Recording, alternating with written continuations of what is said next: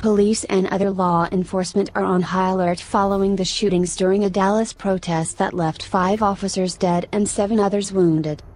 Security expert and former police officer Steve Cardian told Inside Edition, "Based on the current political climate, how could a police officer walk the street and feel safe in this time and era?"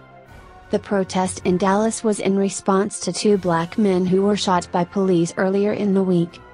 The protests, intended to be peaceful, were carried out in Dallas, New York, and Oakland, among other places. Retired Knipe detective Harry Houck broke down in tears Friday as he spoke to CNN about the killings of the Dallas police officers. "You have a 9mm handgun, you are taking on somebody with an automatic weapon. You have a bulletproof vest that will not stop that round. I hope people can really appreciate what these police officers did," he said. In 2014, Knipe officers Wen Jianyu and Rafael Ramos were gunned down as they sat in their squad car in Brooklyn.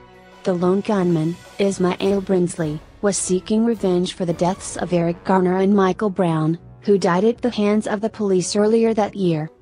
Brinsley later turned the gun on himself in a nearby subway station when police responded to the scene. At the time of the killings of officers Liu and Ramos, New York Police Commissioner Bill Bratton said, "No warning, no provocation, they were quite simply assassinated, targeted for their uniform. An officer today has to have their head on a swivel. They need to check all around them," Cardian said. "They can't drop their guard for a moment. They gotta be alert. They gotta have situational awareness."